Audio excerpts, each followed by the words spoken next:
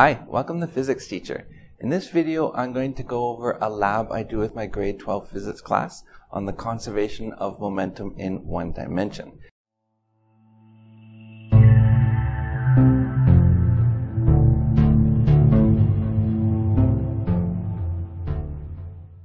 What we have here is an air track where we have two different carts. We have these two gold carts, which each weigh 150 grams.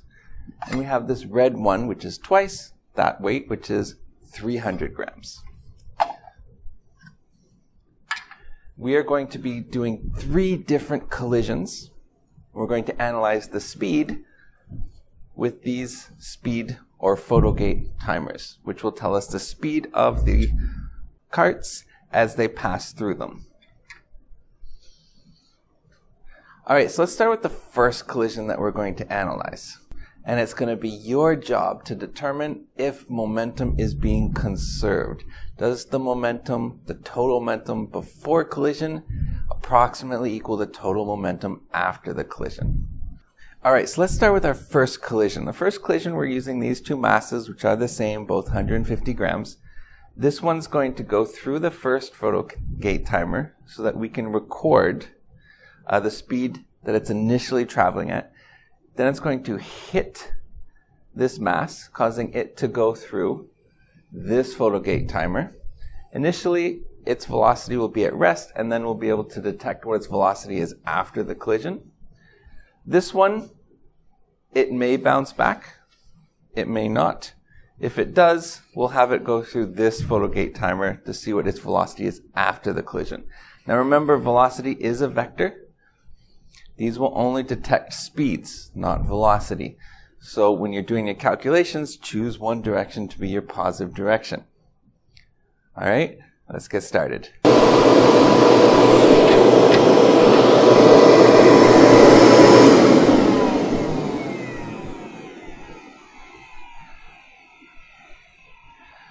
All right, so what happened?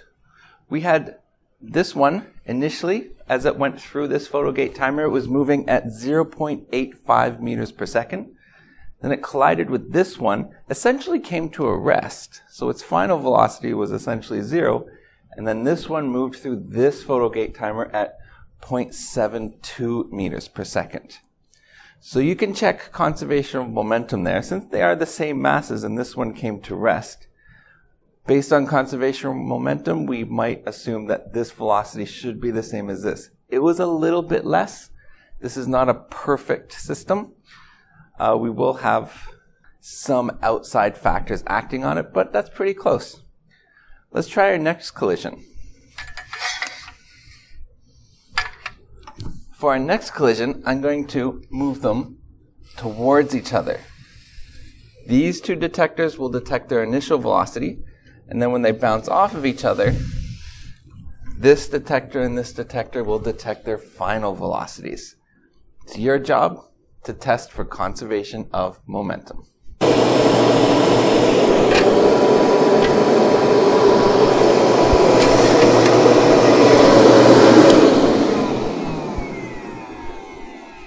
All right, so what did we get there? First, when they came in, they passed through these detectors. Our second mass was going at 0.54 meters per second, and our first mass was going at 0.72 meters per second. They collided and moved away from each other.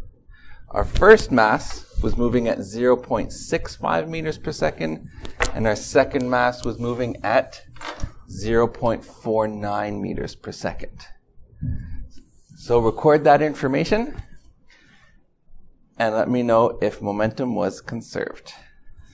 All right, so the next collision, what we're going to do is I have Velcro here to try and get them to stick together in a completely inelastic collision.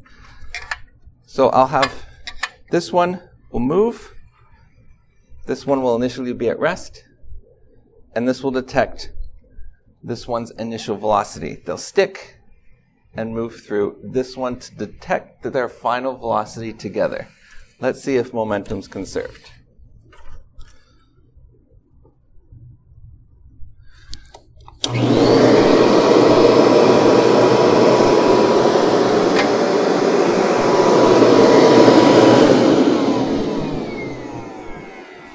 All right, so let's go over the results.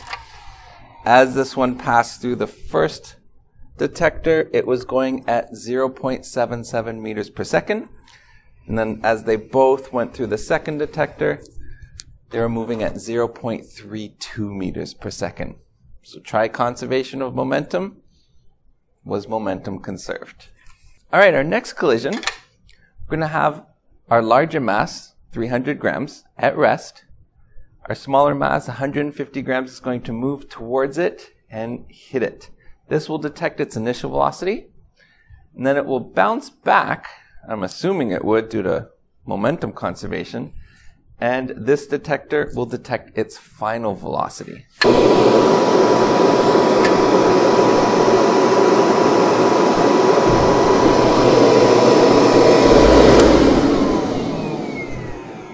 All right, so let's look at the results. We had this mass initially travel through this detector going at 0.68 meters per second, collided with our larger mass, and the larger mass was going at 0.38 meters per second. This one bounced back and went through this detector at 0.33 meters 0.33 meters per second. So write down those results, check it, was momentum conserved? All right, so the next one, I'm going to push them both towards each other. These first detectors will calculate their initial speed, and then the outer detectors will detect their final speeds.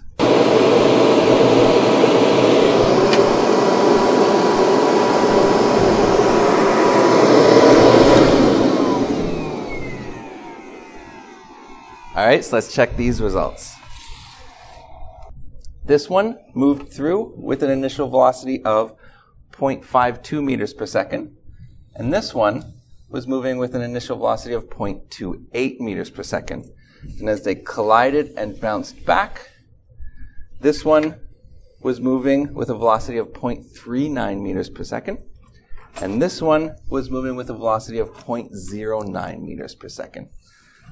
So check momentum conservation, see if it works out. Now let's move on to our very last collision. With this collision, we're going to use the Velcro strips again. We're going to have this one moving towards it, whereas this one will be at rest. We'll detect its initial velocity here. They'll stick, and then we'll detect their velocities together.